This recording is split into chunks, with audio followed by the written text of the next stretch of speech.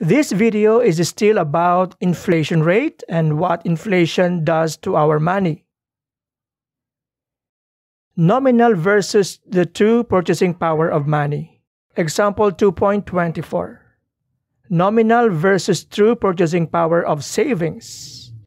We are given 2 bundles of 1 million pesos, which we shall park in 2 schemes for a period of 5 years.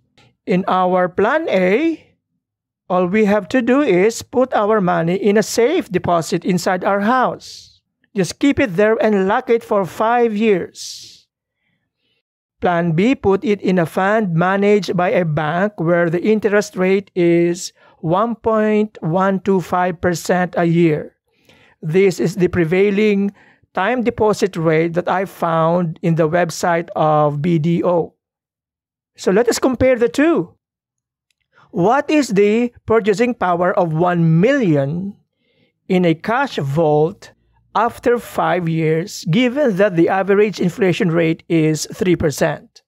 So the effect of inflation rate is to reduce the value of our money. So which is why this is our generating function or formula to produce the future value of 1 million pesos. Now, if you were to look at this is an exponential function. This is an exponential function, and its base is less than 1 but greater than 0. So this means our exponential function that computes for the future value of an investment, given the fact that we have an inflation rate of 3%, is a decreasing function. Our function is decreasing. So the effect of 1 minus r is to reduce the value of our 1 million pesos. What's going to happen in the period of 5 years? So 1 million today will have been 970,000 only by next year. It lost 30,000 pesos in purchasing power.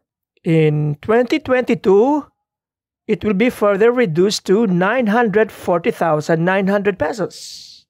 And by 2025, after 5 years, when you open the cash vault, it's still 1 million. But its true purchasing power has been significantly reduced to 858,734. When you use your 1 million pesos in 2025, it can no longer buy you the goods and services that it can buy in year 2020. Because the purchasing power of that 1 million has been reduced to 858,734. What is the accumulated value of the fund after 5 years at a time deposit rate of 1.125?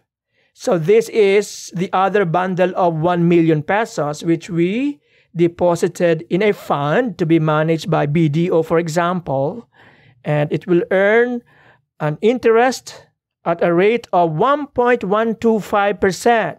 So what's going to be the future value of that 1 million pesos? So we will use this. So on paper, the interest rate will add value to your 1 million pesos. So let's see what's going to happen to the future value of 1 million pesos. So after 5 years, your 1 million pesos will have become 1,064,082. Example 2.24, nominal versus true purchasing value of your savings deposit. What is the true purchasing power of the money deposited in the fund, the money that we put in a bank to be managed by a bank, given that inflation rate reduces its true value? So we have 2 rates here. The one rate comes from the bank, R sub B, it adds value to your money. But we have the inflation rate, the phenomenon of inflation rate, which removes value from your money. So the true rate of increase in value of your money is going to be the interest rate given by the bank minus the inflation rate. And so the true value of R, the rate of change in the value of your money that is deposited in a bank, is actually negative 0.01875. So it's negative. So our R sub T here is the true rate of increase in the value of our money when you put it in a bank. It is still negative. So if we were now to compute for the true purchasing power of the money deposited in a bank, your 1 million pesos after 5 years will have been reduced to 909,700 pesos. So it lost something like 90,000 in purchasing power even when you deposited it in a bank. So your 1 million pesos lost almost like 90,000 pesos in purchasing power, even though it's there in the bank and earning interest. And that is because of the phenomenon of inflation rate. Well, at least putting it in a bank is better than simply putting it in a cash vault. Because if you were to put it in a cash vault, your money would have lost something like 150,000 pesos in purchasing power. At least when you put it in a bank, it's only 90,000 pesos in purchasing power. You know what? When I wrote my book, these were the prevailing rates of interest in time deposits.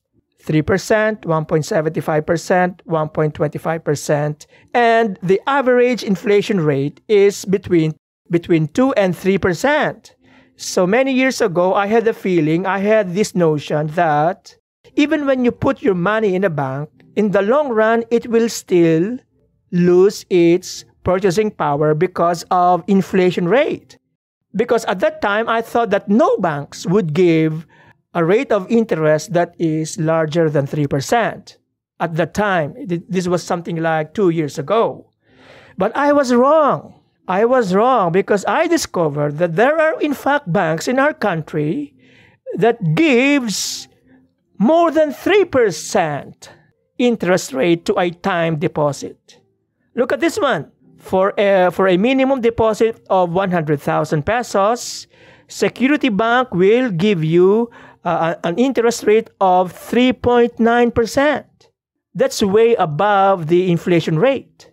Our inflation rate is just between 2.3 and 3%. Let's put that at 2.6%. And look at 1 million pesos. So Security Bank will award an interest rate of 4.1% to a deposit of 1 million pesos. So when we are looking for an interest rate, we must look for an interest rate that is greater than the prevailing inflation rate. So these are the top 5 banks or the best banks for a time deposit account. These are the 5 banks. But I have one more final word to say on time deposits. Interest earned from time deposits is subject to a withholding tax of 20%. So let's say, for example, you have 1 million pesos, you put it in Security Bank in a time deposit account that will award you with 4.1% interest rate.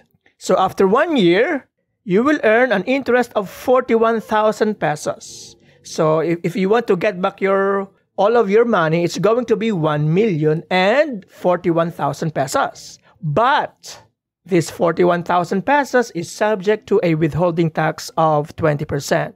Now, you will not receive the full sum of 41,000 pesos. You will only receive 80% of 41,000 pesos because of a withholding tax of 20%. So instead of 41,000 pesos, your net interest is 32,800 pesos.